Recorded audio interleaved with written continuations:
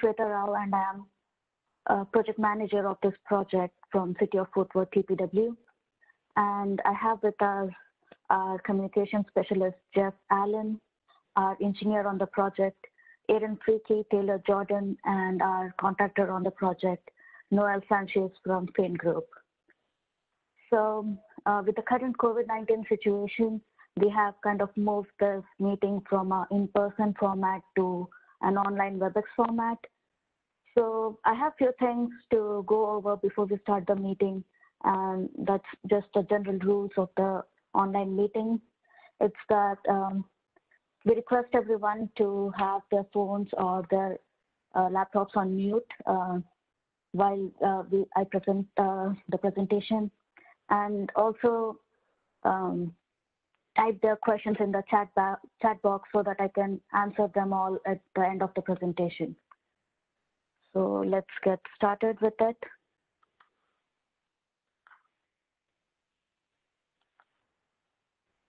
So this is a community meeting for a 2018 Bond Sidewalk Improvements Year 2 project, and we include sidewalk on Donnelly Avenue and Sanguinet Street. The limits on Donnelly Avenue are from Merrick Street to Hewland Street, and that on Sanguinet are from I-30 to Driscoll. In my presentation today, I'll be covering the project background, the construction schedule, the point of contact, and some frequently asked questions for a sidewalk project. So coming to the project background, we generally have the sidewalk projects to improve walkability and also have a part of our active transportation network. City of Fort Worth is a blue zone city, and we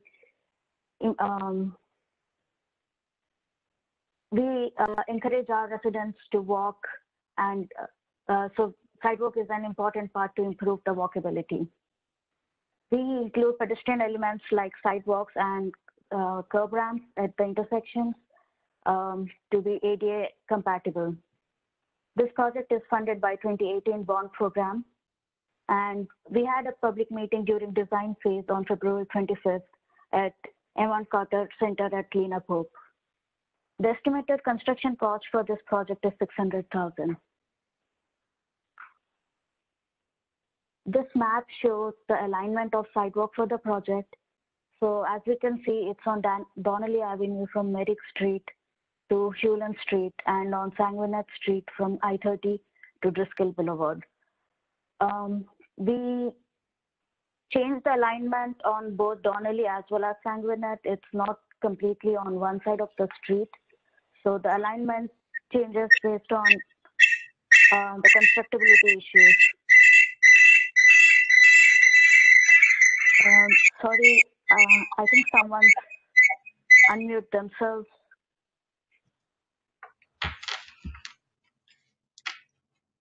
Hello? Okay, moving on. Previous public meeting was conducted on February 25th, and we had 23 attendees in attendance. Some of the questions that we had in the previous public meeting were, how is it determined to have a sidewalk on either side of the street? So we generally considered factors like constructability, places where we had less existing trees, less utilities, and less grade differences, so that the sidewalk could be constructed without affecting the existing landscaping as much as possible. So we considered the places with the least impact on the existing landscaping. The second question that we had was, will the landscaping be removed if it's between the back of curb and the roadway right of way? So we generally preferred not to remove the landscaping, and we tried to bring the sidewalk back to 4 feet or 3.5 feet in the places where we had large trees. But there were some places where the landscaping was right next to back of curb, and it had to be removed to have the sidewalk installed. But in such situations, we are providing the landowners or the property owners with similar plantings, and it could be planted somewhere else on their property.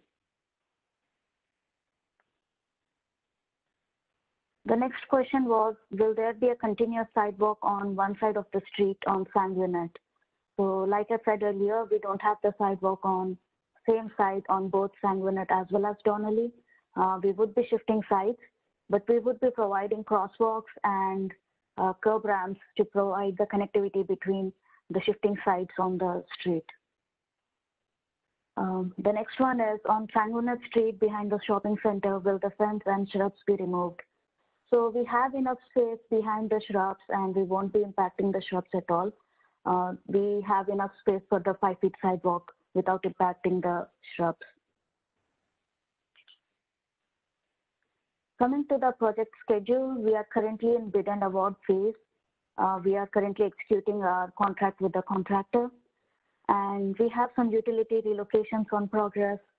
Those are like Encore utility relocation there on Sanguinet and Atmos relocation on South Sanguinet. So our construction is kind of depend upon the utility relocations, when the utility relocations complete. So according to our schedule, we are planning on executing our contract by late summer 2020 and start construction in fall 2020, but almost like late September or early October. And the estimated start construction duration is around 6 months. Our contractor will be starting construction on Donnelly and then moving to Sanguinet. This is the last part of our presentation. Here I'll cover some frequently asked questions that we generally get for a sidewalk project. So the first question is, what is the typical width of the proposed sidewalk? So according to ADA, it's generally 5 feet when a sidewalk is detached from the curb, and it's 6 feet when the sidewalk is back of curb. But in cases where we have trees and utilities, we try to bring it back to 4 feet, but then it's always advisable to bring it back to 5 feet as soon as possible. The next question is, are we impacting any driveways in the project? If so, will there be any access to the property during driveway construction? We will be impacting multiple driveways during this project just to match the ADA requirements of 2% cross slope. So in that case, we would be replacing one panel at a time and will provide continuous access to the property.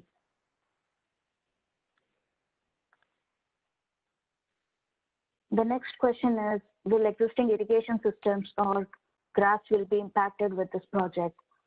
So yes, again, there will be an impact to irrigation system and grass during construction, but we already have an item in the contract for our contractor to replace back the sod as well as the irrigation system, existing irrigation system to the pre-existing conditions. The next one is, will the construction material and equipment be left on site during construction?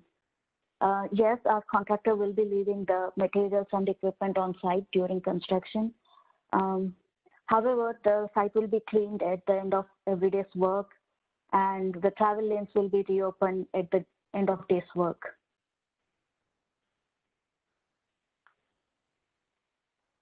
The next one is, what will be done if the yards are too high compared to the sidewalk? So in such cases where the yard is too steep and too high compared to the roadway level, in such cases we provide a retaining wall back of sidewalk to match the grade. The last question is, will there be any road closures? So there won't be any complete road closures at any time during the construction, but there would be partial road closures like closure on one way, and the detours would be provided for construction for every part of construction. The road closures would be just for a block or so, and the detours would be provided by the contractor. So here is the point of contact for the contractor. It's Noel Sanchez from the Fain Group, and here's his phone number and email ID. And if you have any questions, you could always contact me. My email ID and phone number is given over here. Also, our contractor would be providing door hangers for 1 week notice before we start construction, so that all the residents would be notified for the start of construction 1 week prior to the start of construction. That is all I have. Thank you all for attending the meeting. Please let me know if you have any questions. So it looks like we have just a couple questions.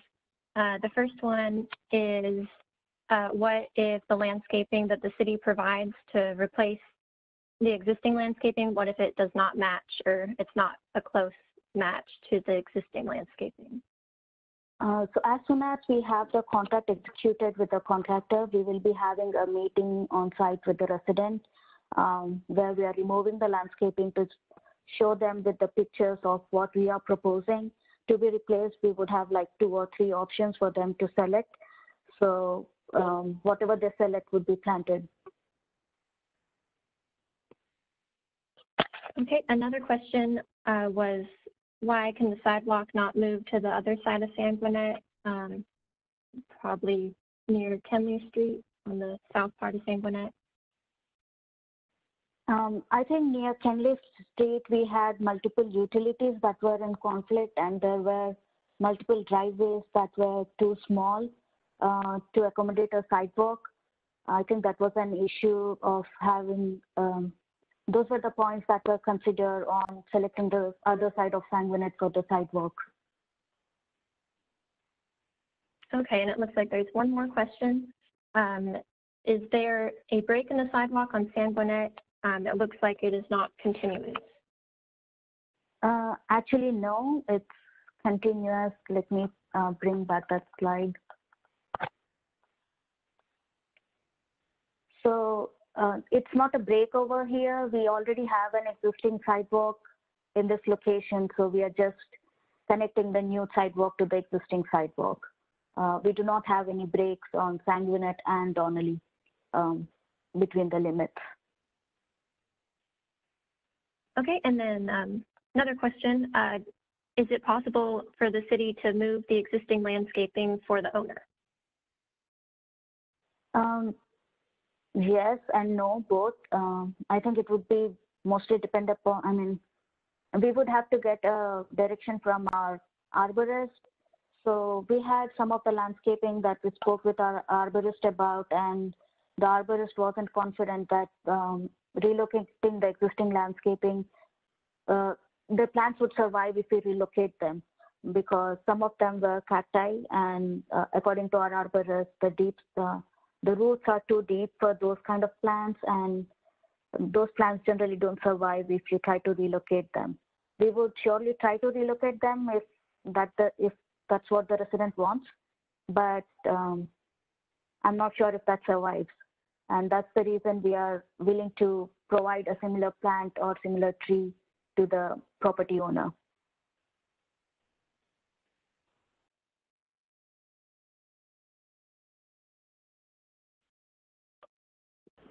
Okay, and I think that's all the questions.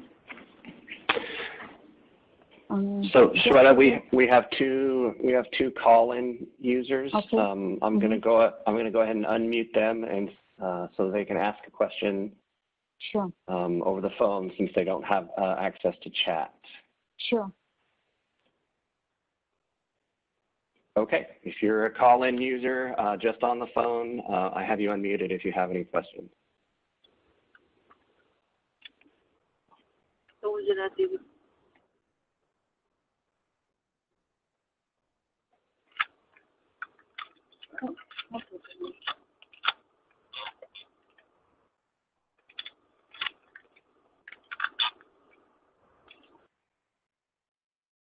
Okay, I didn't hear anything, Shweta, so. Me neither. Okay. We did have another question come in on chat, yeah, sorry. Oh, yeah, sorry. Yeah, one more question. So they just wanted to verify, so is the arborist going to meet with the owner prior to starting the construction? Yes, we will have the arborist and the contractor meet with the residents before starting construction.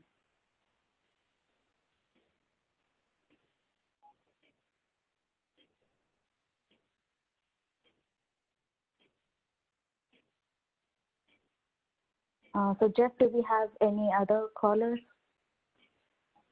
Nope, that's it. Okay. Does anyone else have any questions? Actually, we are done pretty quickly, so I prefer to wait for some more time to just see if anyone else has any questions.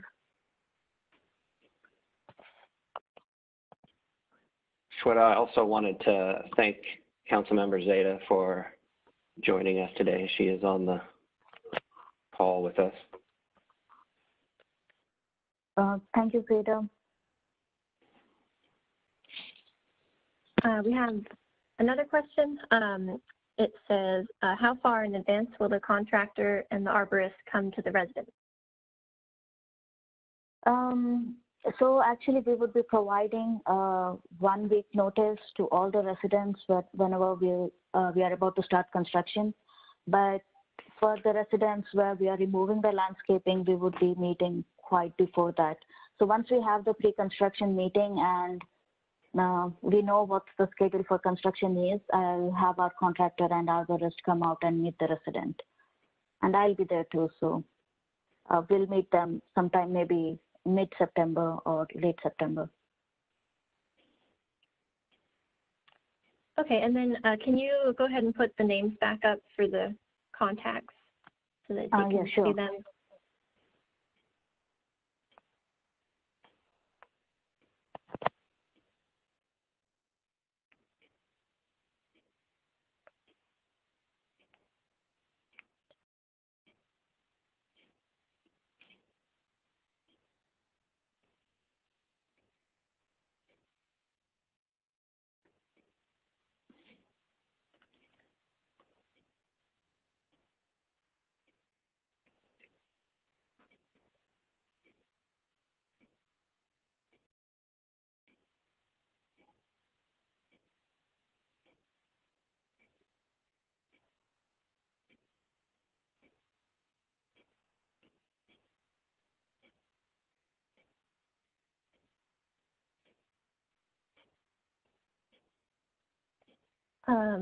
Another question, how will we be notified to meet with the arborist? So actually, we already have the email address of all the residents. So we will reach out to the residents prior to scheduling a meeting with them on site.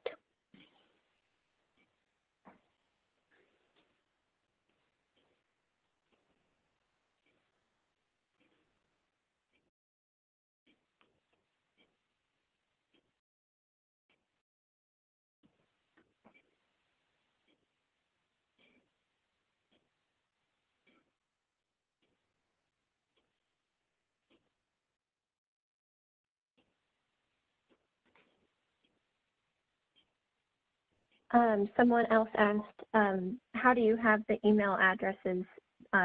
They don't think that they provided them to you. I'm not, they could email me to my email address and then I'll have their contact. Okay. Someone has requested approval to annotate the presentation. I'm not sure who it is.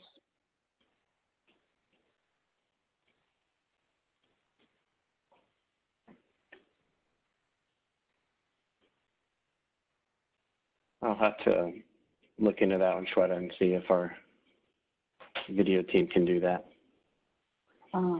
Okay, so do I need to decline it or?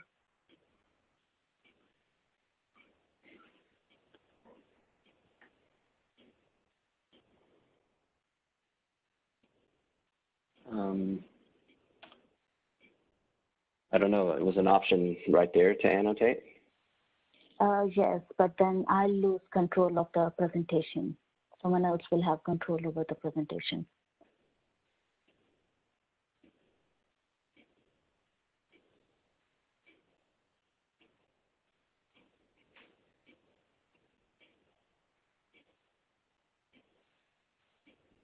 We do have another question that came in. Okay. Yeah, it says, will they be notified? I mean, residents or the property owners, I'm not sure. The residents will be surely notified 7 days in advance before the start of construction, and the residents would be notified about the meeting with the arborist and the contractor prior to us scheduling a meeting with the resident.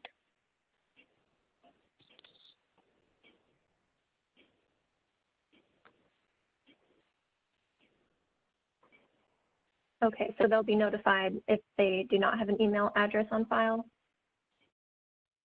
Yes, they could send me their contact or phone number or just call me in on my cell phone, and I'll be reaching out to them to check their availability for us to schedule a meeting with them. If they already don't, if I already don't have a contact number or email with them.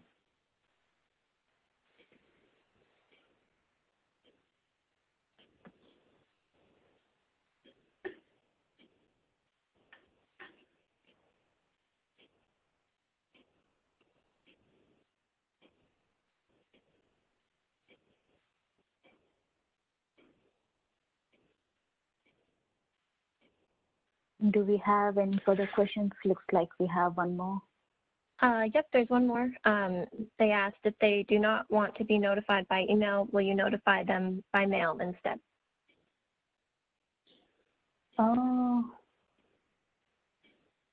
We generally do the mail only for the formal notices. I'm not sure if we could do mail for the informal notices for scheduling a meeting. But they could message me or like call me. Shweta, as a reminder, if there's not any landscaping that we're removing, they would just get a normal door hanger notice a week ahead. Yes. That will have contact information. Mm-hmm.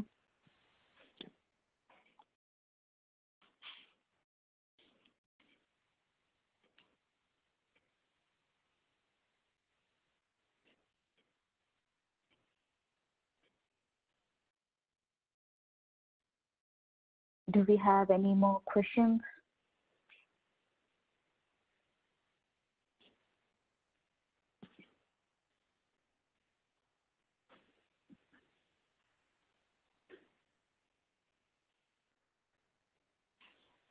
Looks like we are good. So thank you all again for joining the meeting and taking time to hear the presentation. So we will be in contact with you once we have a schedule to start construction, and we will be notifying everyone before the start of construction. And thank you all for joining the meeting today.